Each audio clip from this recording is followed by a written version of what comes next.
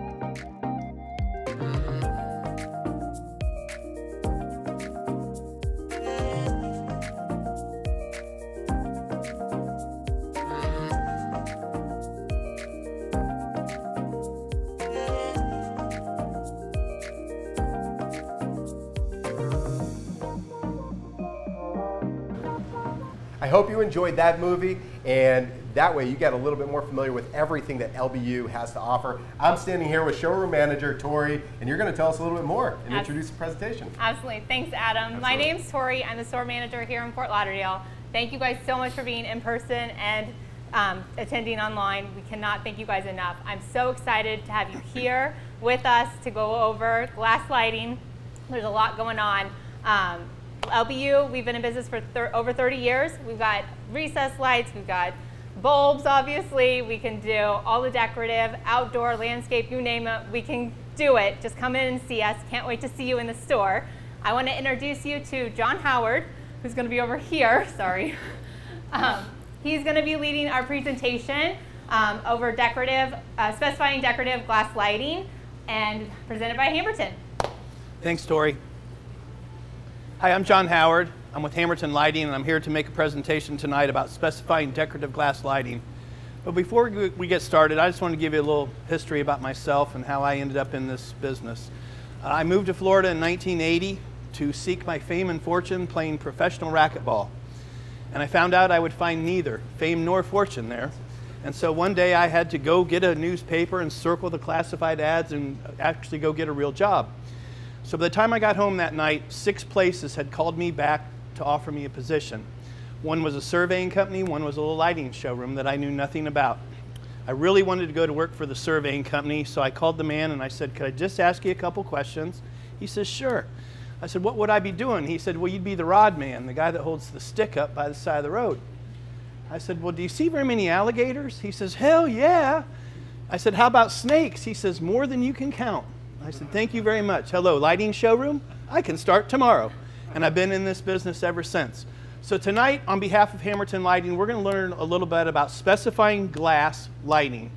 Glass is something that's extremely important. It gives you a lot of design opportunities as a designer. And so you're going to learn a little bit tonight about the history of glass and how you can incorporate it into designs that you've got going forward. First, I have to mention that this is protected by U.S. and international copyright and patent laws, so don't steal this video from me, okay? Our learning objectives tonight are this. Upon completion of hearing my little spiel tonight, hopefully you'll understand the difference between glass that's made by a machine and glass that is artisan made. We're going to really focus on the artisan part of it. You'll be able to identify the different types of artisan glass and how they can be used in decorative lighting. On top of that, you'll understand the applications, the opportunities, and the limitations of each one of these types of glass. Why do we want to use glass? One of the really neat things about this particular picture is this is actually located here in Florida. That's at the Ocean Reef Club down in the Keys. And ironically, we have a board member for Hammerton who lives down there, so we've been able to do a lot of work down there. But the neat thing about glass is it really is the ultimate artistic canvas. It offers unbelievable possibilities of shape, texture, and color. You'll notice in that picture, that is a gigantic chandelier. It's about 6 feet in diameter, it's about 5 feet tall. But visually, it doesn't take over the space of the entire room. You can still see through that to see the architectural details back behind there.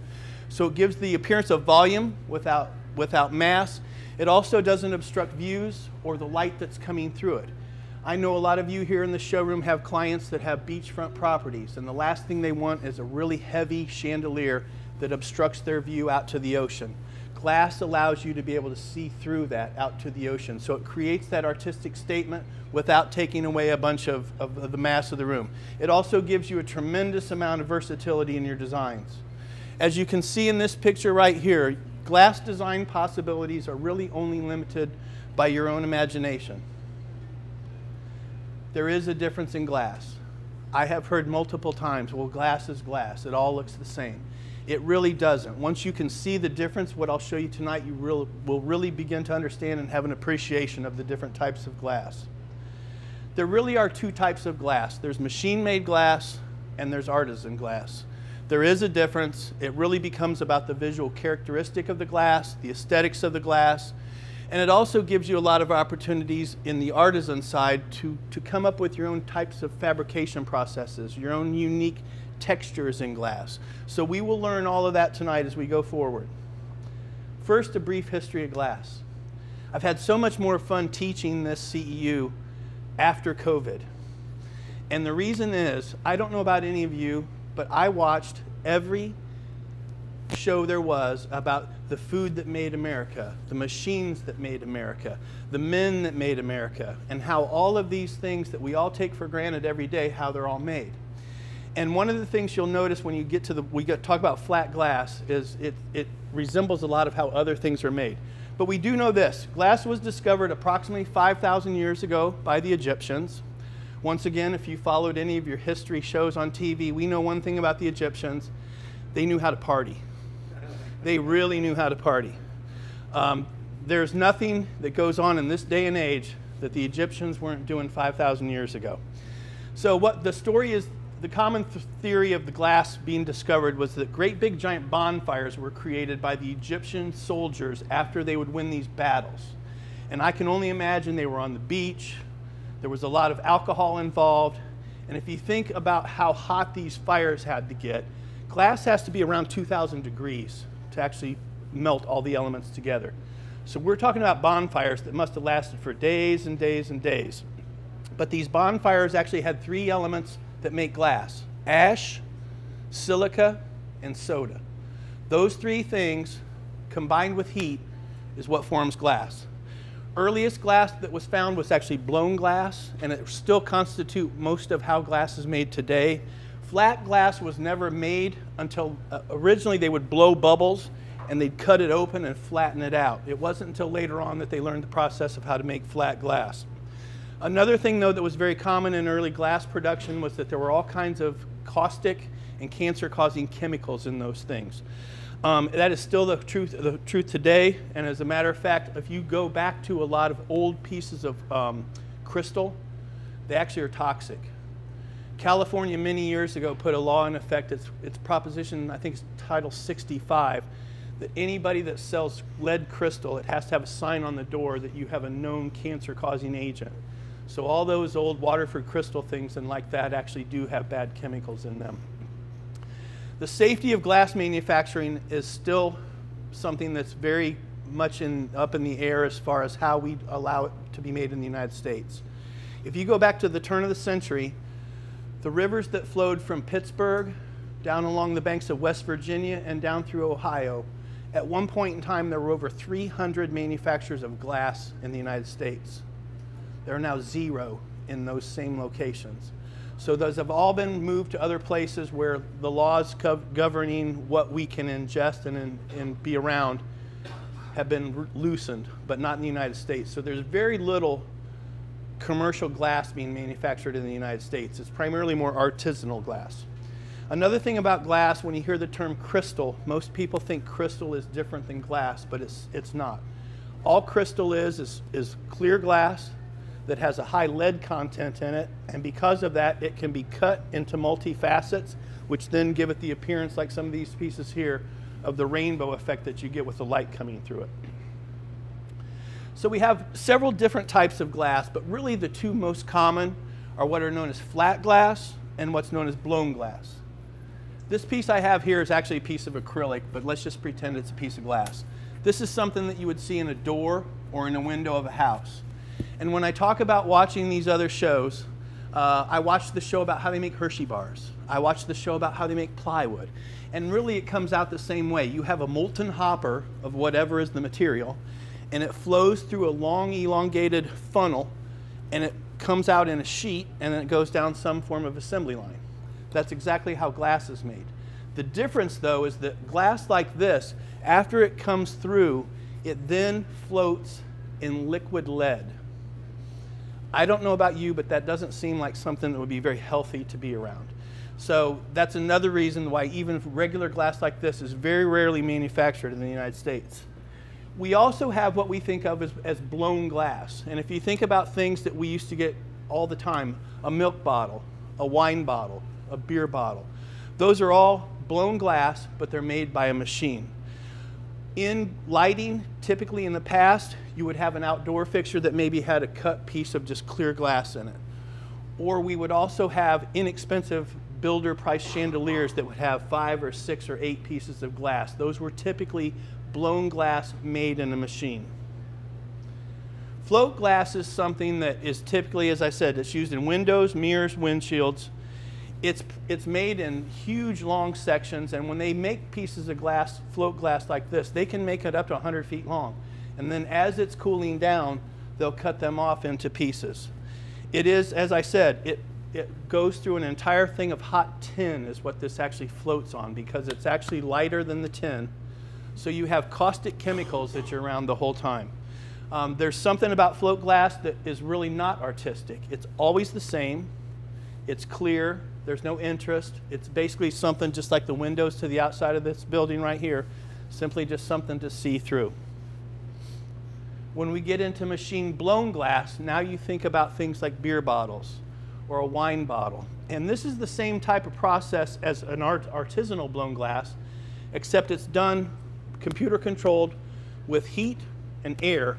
So short periods of time will blow the glass into a mold. That mold then can be attached to another mold, and then even the bottom to the piece of glass, which is the third mold, can all be blown at approximately the same time, and then as it goes down the assembly line, it becomes one solid piece. But if you look at any beer bottle or any wine bottle or anything like that, you'll see a noticeable seam usually down one side, and then you'll also see a seam around the bottom, which is the bottom cap. Artisan glass, though, takes us to an entirely different place, and this is where I really want to focus on what we're talking about tonight. So with artisan glass, we actually have 3 types of glass. We have hand-blown glass, we have kiln-fired glass, and then we also have cast glass. The unique things about these are that the artisan can create his own shape, he can create his own mold. The glass itself, depending on how it's manufactured, you'll notice here in this hand-blown piece, it has what are called chill marks, and I'll show you samples as we talk about this. But there'll be differences in texture. There's differences in the actual thickness of the glass, and each of those characteristics affect how the light comes through that glass. The other thing that's totally unique to artisanal glass is that no 2 pieces are ever the same. So when we think of, the first thing we think of typically, we think of hand-blown glass. I don't know why they use the word hand-blown, because you're actually blowing it with your mouth, so I think it should be called mouth-blown glass, but nobody ever listens to me.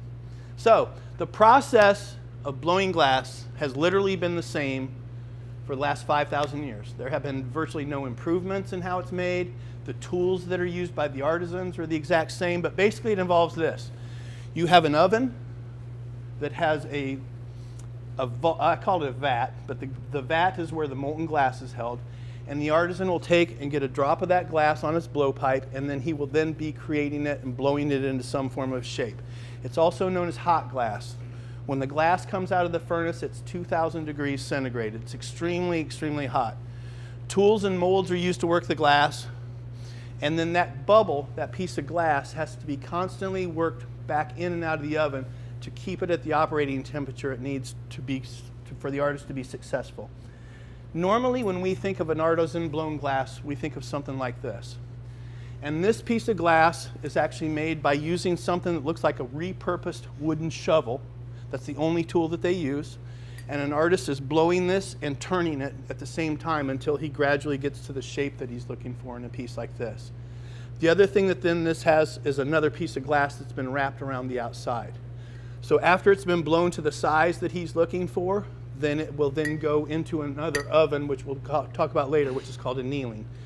But if an artisan sits down and makes 10 pieces of this glass, all 10 of them are going to be slightly different. They're not all going to be perfect.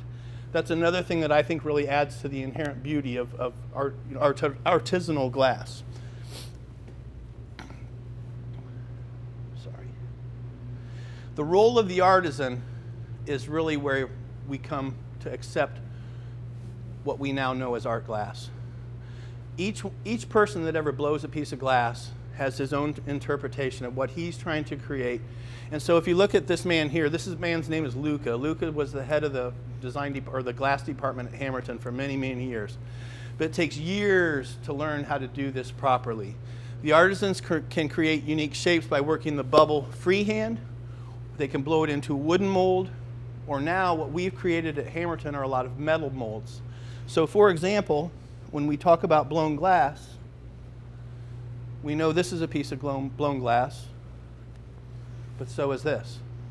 So this is a piece of blown glass that a mold has been designed to actually blow the glass into. And one of the things you'll notice in this piece of glass are the little swirl marks around the outside. These are called chill marks. And the reason that happens is the mold is basically at room temperature, which in a glass factory is really hot, probably 150 degrees. But the glass is about 2,000 degrees hot. So when it's blown into that mold, the analogy I always like to use is if one night we all went to bed here in the Fort Lauderdale area and it was 80 degrees outside. The next morning when we woke up, it was 20 degrees below zero.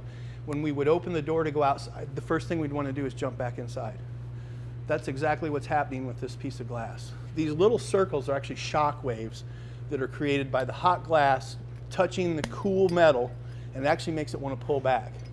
The really unique thing about that, though, is each one of these, it's almost like a fingerprint, is going to be a little bit different.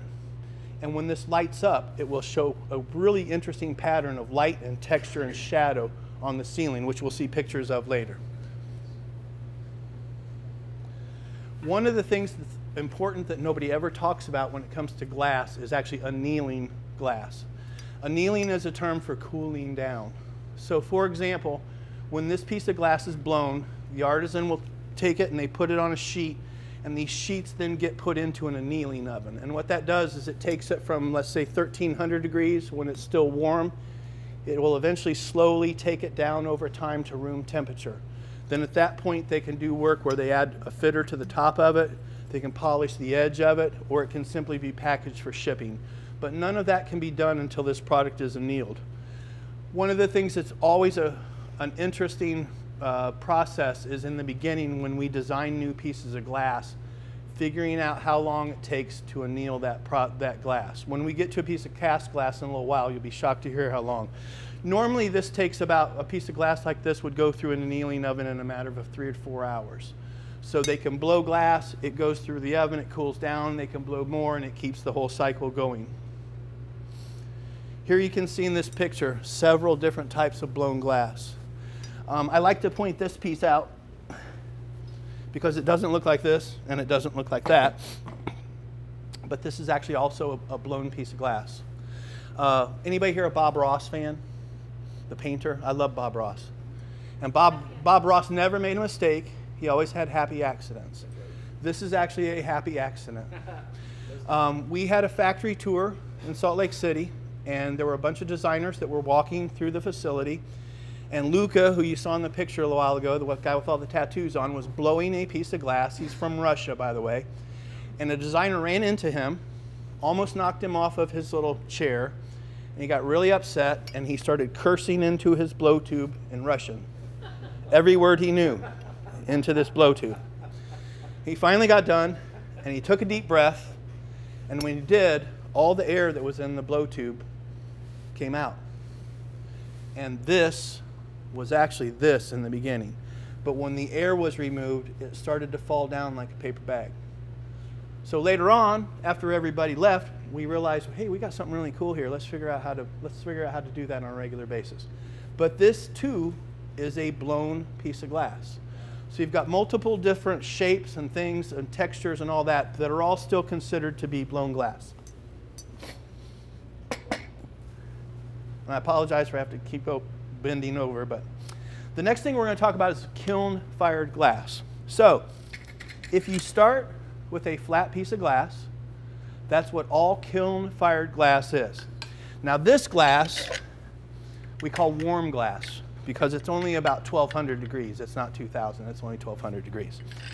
But what you can do now with kiln-fired glass is create all kinds of unique opportunities. So this is a piece of glass that started off as a flat piece of glass that had recycled what we call frits placed over the top. It goes into these large ovens. You can see in this picture right here, you can barely see it, but these ovens are about 4 to 5 feet wide and they're about 8 feet long. They're like a pool table with a lid on top of it. So they can completely control the temperature, how long they're in, and they can even go through the annealing process in this same thing. So what they do with this is they start with a flat piece of glass. It's heated up just enough so that it doesn't melt the big piece of glass, but it allows these frit pieces to then be adhered to the glass. So now we've created unique texture in flat glass. We also can do other types of texture though. This is a piece of glass that has been slumped into a mold. It's kiln-fired glass that's been slumped into a little mold that gives it these ridges in the glass. This is a piece of glass where we've fused two different pieces of glass together, a bronze piece of glass and a clear piece of glass. Then in turn, it also has been slumped into a mold that gives it texture. So each one of these opportunities take a clear piece of glass, add color, add texture, or something which now gives us some visual interest. We also think about if any of you have ever owned a Tiffany lamp. Tiffany uses what's called art glass. And art glass is basically just taking two different colors of hot glass and basically rolling them on a table like you would cookie dough. And then as you see through it, you have two different colors. This is a little bit different in that this piece of glass is what's called a full fuse. We took a clear piece of glass and a white piece of glass and another slightly different colored white glass. And so you have three pieces of glass that have all been heated enough that they all have completely fused to each other. So these are the options that you have with a kiln-fired glass. But what you can see in these pictures is you can go from a tack fuse to a full fuse. So you have texture or you have color. The firing schedules for these really wildly depend on how big the pieces of glass are and how thick the glass is. But this is all processes that we've learned how to do internally to create unique pieces of glass. Then, after you've come up with a texture or a color or a shape, now this can be worked even more into slumping them into different shapes and things like that. So for example here, you've got a piece of glass that's tack fused, but now it's been slumped into a curve, so it'll fit into that lighting fixture. Here's a piece that's got the ribs that have been injected into it, and then that piece of glass has been curved around another mold. So all of these are done in these warm ovens, and the temperature operates between about 1200 and 1500 degrees. Cast glass is something that's fairly new, and a lot of you probably haven't seen much with cast glass. I think Hammerton was one of the first manufacturers that's really started to work in this world. But cast glass is basically, you take a molten layer of glass, ladle of glass, and you drop it into a mold. In this case, then in the middle, we're putting frit, which is recycled glass in the middle, and then another molten layer of glass on the top of that. So in essence, what you have is now a glass sandwich. The really cool thing about this glass is every piece of this is 100% different than the one next to it. You will see fixtures that have a similar look to this that are machine made. The ones over the table over there are a good example with the bubbles in it. That's basically a machine-made version of this. And what that is there's a machine that literally is just blowing glass through this thing, and it's injecting air into it at the same time. And when that goes down the line, it's like a long, giant piece of spaghetti. They just cut it off into the individual links. But that is totally machine done. There's no artwork involved in that at all.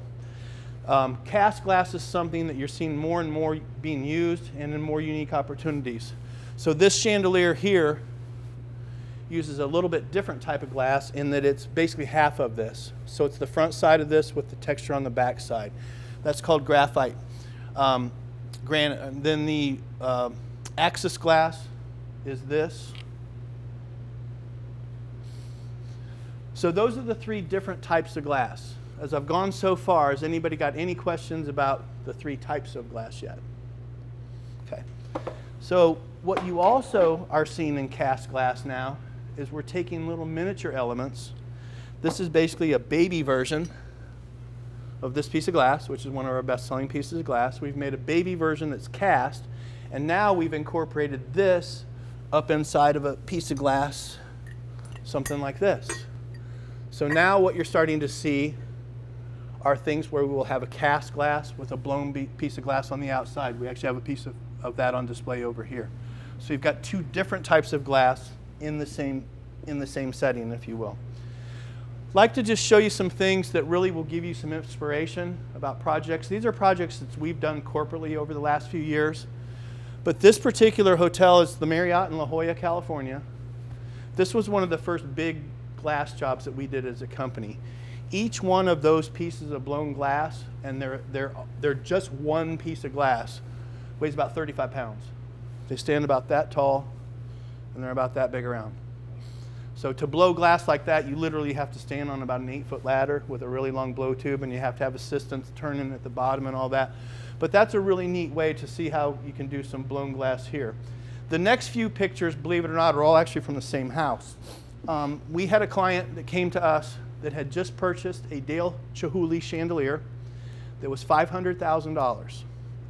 It's a piece that has 4 different elements to it. The overall hang on it's about 15 feet. It's a giant fixture. And they wanted stuff that would complement but not be matchy-matchy to the Chihuly stuff.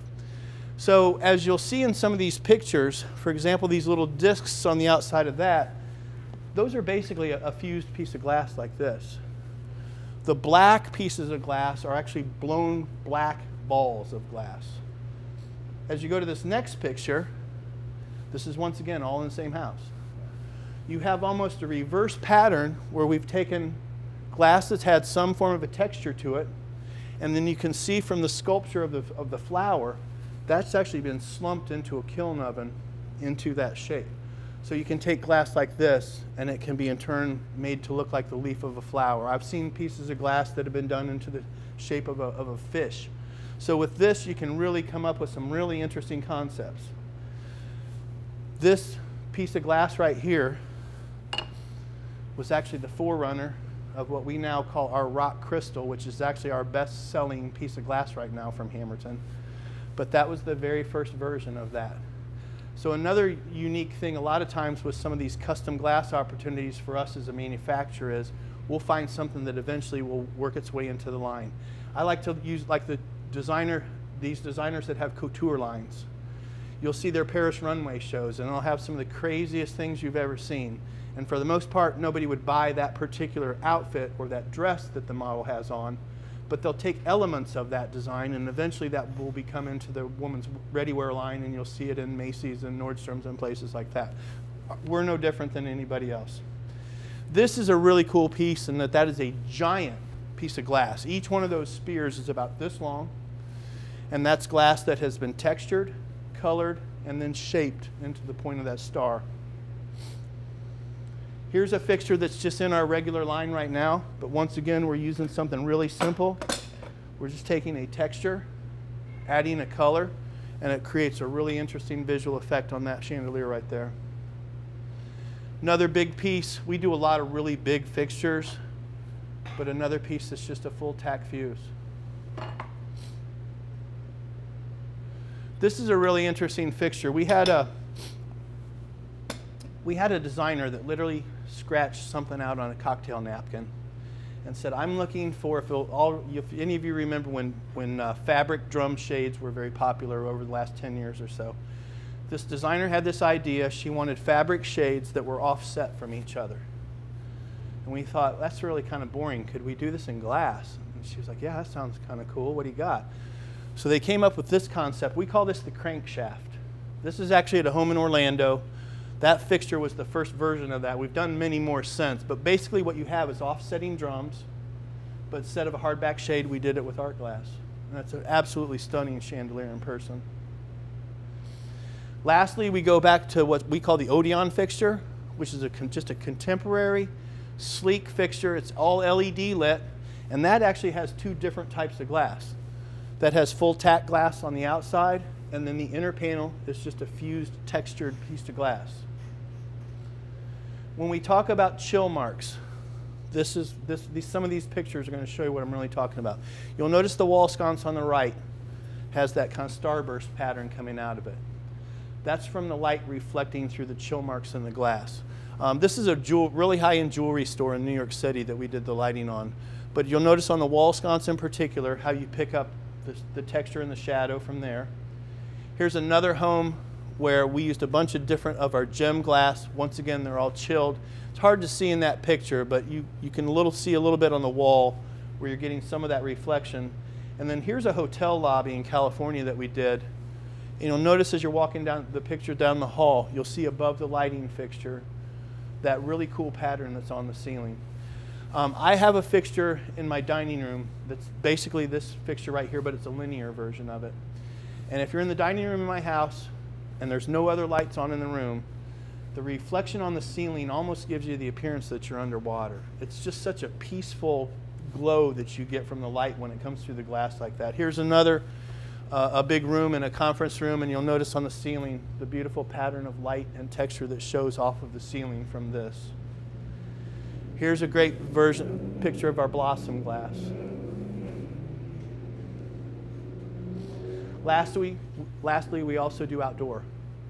So now you have the availability to do artisanal glass in an outdoor fixture.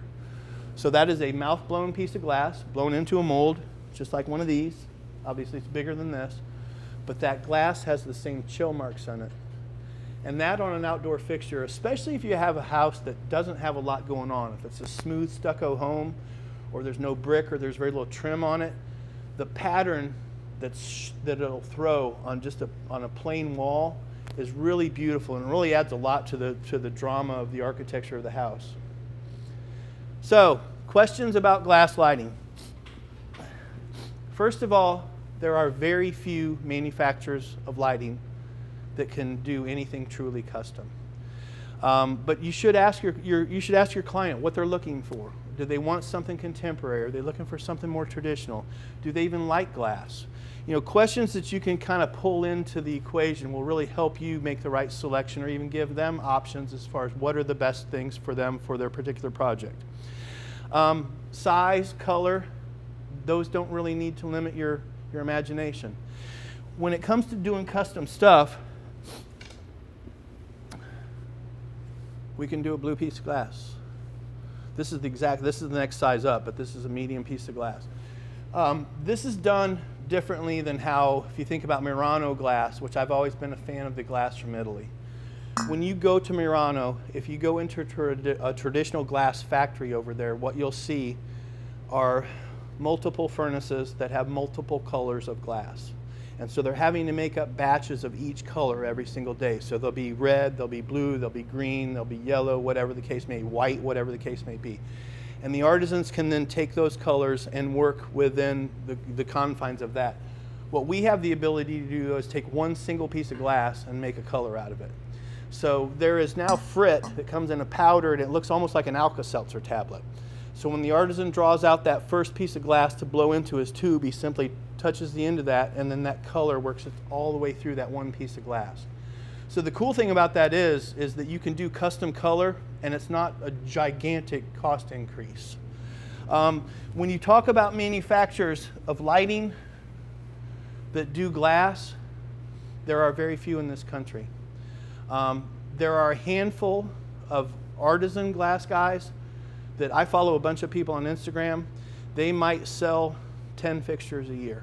You know, their primary customer is a designer that's looking for something custom. There are very few what I would call small batch manufacturers that can do true custom when it comes to shape, size, and things like that. Where you will run into the biggest cost is in the size of the mold. This is another piece of glass that through the years I've gotten a lot of strange requests for. But I had a design firm that wanted to make this about the size of a soccer ball. Now, can we do that? It's very easy to do. We make our own molds, and so that's no problem. However, the mold to make 2 soccer ball pieces of glass was about a $20,000 investment. So now you divide that by 2 fixtures, now you're talking about a really expensive opportunity. However, if it was a commercial job where they were using 50 or 100 pieces of glass, that mold cost then can be absorbed and it's not quite that bad. But if it's simply color, that's really easy to do. There are not very many places that you can kind of come up in your own mind with what you think would be really cool and give somebody an opportunity to do it. I love it when you have a customer that's really looking for something unique. I think it's fun to expand on the boundaries of what's available.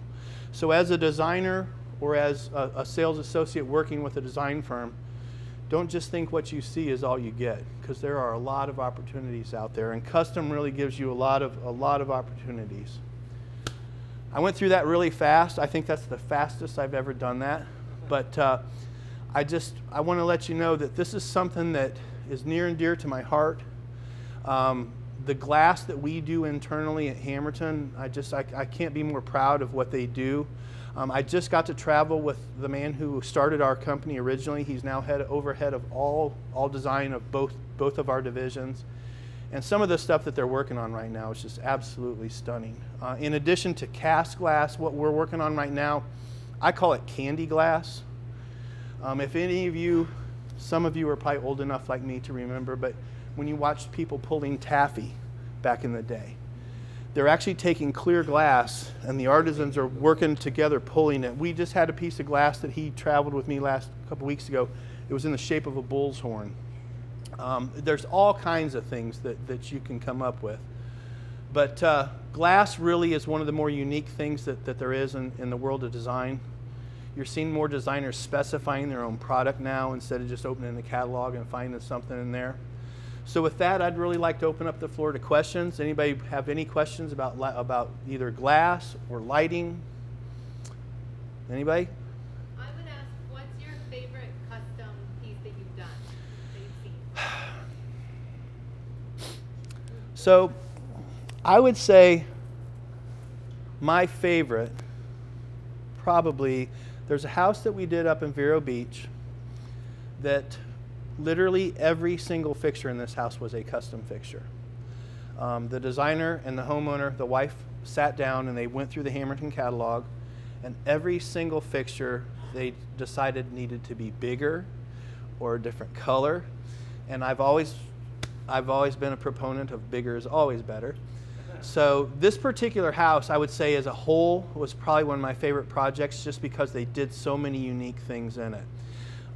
At the same time, I've seen some really cool things that were just little tweaks of things. The LBU up in Boca actually had a client that did several fixtures from us that each one of them had just a really slight modification to it. And so those fixtures, like they did some bedside hanging lamps that were originally, it was going to have a really big pan and they went to a little pan and they grouped the fixtures together.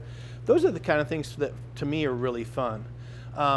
A lot of times you get involved in projects and you kind of wonder, you know, whether you'll ever see the light of day, that they'll finally get to the end of the line. But we've got some interesting things that we've been working on I've got a house coming up that I think will be one of those things that we'll look back and say, wow, that's really cool. They have a vaulted dome ceiling in this hallway, and they're going to place individual fixtures. They're going to use the raindrop, which is this piece right here, which is another new type of blown glass for us. Super heavy on the bottom. This is one of our more popular new families. We've got it on display over here. But instead of one giant canopy, we're going to have 13 individual 2-inch canopies, and then the wires are going to run about 50 feet to another room in the house, where the electrician in this house is putting all of the power supplies for anything that's low voltage all in one room. So that's going to be pretty cool. I think it'll be neat to see that set up too. Any other questions? Lead time.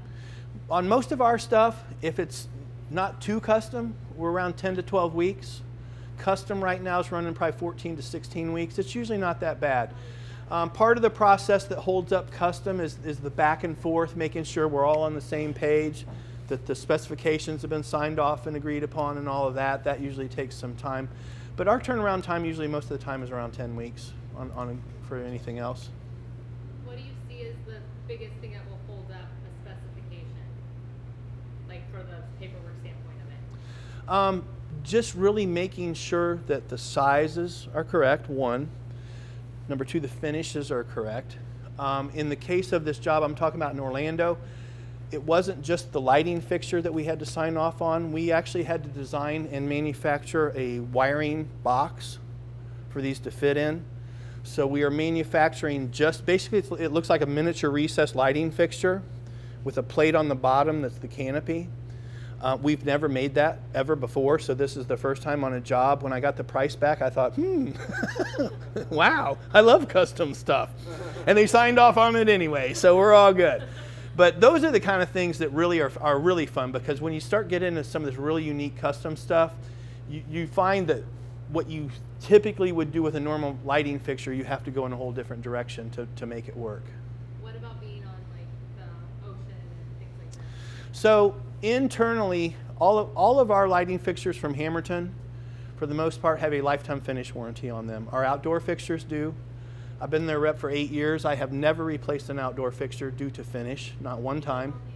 Never, not once. Matter of fact, the only phone calls I've ever received about a quote-unquote defective fixture, when I showed up at the job site, the electricians had installed the fixtures upside down, and they filled up with water, but the finish held up. So they had to replace all the electrical components, but the finish held up great on the outside. Even indoors, we do have finishes that we give a really strong finish warranty on. So I think that it's the metal part of the fixture is obviously, you know, the weak link, if you will. Glass, nothing will really ever happen to the glass. So, any other questions? Construction point of view, racing and supporting all of this. I have seen fixtures from our company that by the time you add all these multiple pieces of glass to it, they can weigh as much as, I had one recently weighed 795 pounds. So that is another thing that on this, when you're on the specification side of it, everybody kind of really needs to be on the same page, knowing what's going to be involved in that. Normally, obviously, with something like that, there's going to be some form of bracing that's going to need to be done up in the ceiling. Another thing that you're seeing, I see a lot, and sometimes I just really shake my head as to why they have to do this, but I see a lot of custom homes where they're using light lifts, but they're using light lifts on fixtures that have long cords, and there's like 15 fixtures hanging off of one pan. It kind of defeats the purpose. The glass is hanging down pretty much low enough you could reach it anyway. But to do that, you have to completely remanufacture the top of the fixture, because the weight is now being held from the top instead of the bottom of the fixture. So that requires a tremendous amount of engineering in there, and that also ties back into the whole thing when it comes to custom. I had this happen recently. We had a house down in the Keys where they ordered 2 giant 32-inch round pans. There were 15 lights on each fixture. The fixtures weighed around 450 pounds. Well, when they got to the job site, I get a phone call from the contractor. He says, "Hey man, I got a problem." I said, "What's that?" He says, "Well, we got light lifts here." I said, "Well, you do have a problem." They just waited like 15 weeks for their fixtures to show up. I said, "We do have a problem." I said, "Do you know what light lift you have?" He says, "I don't." I said, "You need to tell me that before we go any farther." Well, come to find out, the light lift they had would only hold 300 pounds. So the first thing they had to do is remove the existing light lifts and install new ones that could handle up to 700 pounds. Then the second thing was, I said, we're going to have to remanufacture the canopy of the ceiling to go up to the ceiling. It was on a vaulted ceiling, so now it has to be suspended from cables and then hung. So this couldn't have been much more complicated. So I said to the job superintendent, I said, "Look, we need to just make these fixtures from scratch." He says, "I don't have time for that. Isn't there any other option?" I said, "Let me check." So I got a hold of our engineering team. they came up with an opportunity to where they could basically make a bridge that would mount to the top of the fixture, and that would then suspend the fixture from 3 cables to a single canopy. We can do that. I said, well, can you give me a quote on it, please? So I get a price back. It was going to be $9,000, and they have 2 fixtures. And the fixtures were already like $19,000 to start off with. So I'm dreading this phone call, and I said, look, I got good news. We can do this. They can do this, this, and this. I said, there's just one little slight drawback. He says, what's that? I said, it's $9,500 a piece. And the only question he asked me was, how fast can you get those to me? So that worked out okay. And the fixtures look amazing now. But really, you know, when you're working, there are once again, I keep saying there are very few companies that do this, but there really are. You know, when you work with a traditional lighting manufacturer, their limitations to custom are for the most part, pretty small. With a company like Hammerton, not only can we blow beautiful decorative glass for you, but we can make an incredible frame that it'll fit on, and it'll go really in any application. Any other questions? Is there like a level, like what's the most expensive process of making glass, and what's the least expensive? Any automated process. So if it's some form of an automated, like when we talked about beer bottles and things like that, those are really inexpensive. I was in charge of product development for a major US manufacturer of lighting for 3 years. And when we would go to China and work in the factories, we would come up with the designs for our chandeliers. We were always looking for glass. Everything that you find over there is machine made. It's all blown into a mold. The glass is a little bit thicker than a piece of paper, but not much. And then when you go the other way, like a piece of glass, a cast glass piece like this really isn't that expensive to manufacture. But one of the things that we learned the hard way about this is the annealing process for this takes forever. This glass has to stay in an annealing oven for 5 days. 3 years ago when we launched this family, it came out in June, and then in October of that year we introduced 5 or 6 new versions of this glass. Sales skyrocketed. I mean, just absolutely took off. And we had a problem. We didn't know that we had a problem. Once we blew like 50 pieces of glass, we had to wait 5 days until we could blow 50 more. So we had to completely re-engineer the annealing ovens in our factory based around this glass, because this is by far takes longer than anything we've ever done before to actually cool down. Yeah, it's just so thick. I mean, this is actually 2 inches, a 2-inch by 14-inch piece of nothing but thick glass. Where normally you've got, you know, something like that, or the thickness of those pieces of glass right there. Those are hours for the most part. I mean, even a big gem like that probably would be in an annealing oven no more than 6 to 8 hours, I don't think. But this really limited our production for months and months and months until we finally figured it out. But from an actual cost standpoint, really true artisan glass, blown artisan glass, what requires the artist the most amount of time, because they do get paid by the hour. And I don't think it's somebody that used to be a server in a restaurant that's now blowing glass for us. So they've had to spend a lot of time learning their craft, and they're very, very well paid for what they do. But to your point, I think just the traditional blowing of the glass in custom shapes and sizes is what would take the longest and be most expensive. Yes, sir? Does that light pass through the top of it, somewhat similar to this? Which one? This. You mean this piece of glass? Yeah. So this glass typically will have an LED behind the end of it. The larger one. This one? This is just a cut off piece of that. So this is the fitter that would actually attach to the lighting fixture. So if this was a wall sconce, this would fit into a fitter, and there would be a piece of LED light right underneath here that shines the light right through that. Another thing, this is the size that it is because we use Cree LED chips, which are from the United States. They took the time to figure out how long that piece of glass could be and still be evenly diffused all the way through. One of the things you'll notice with this fixture lit up is it really does do a really nice job of lighting all the way through. I had a lot of opportunities over the last couple years where designers wanted a longer version of this piece of glass. You wouldn't get any light out of the end of it. So when we had opportunities like that, what we would do is do a double, so 2 with a piece in the middle and light going up and down, Or in one case, I actually did a fixture where we had, I think there were 4 pieces of glass all in a row, but each one had a coupler between to get light through both sides. Yeah, we have that on display over there. Any other questions?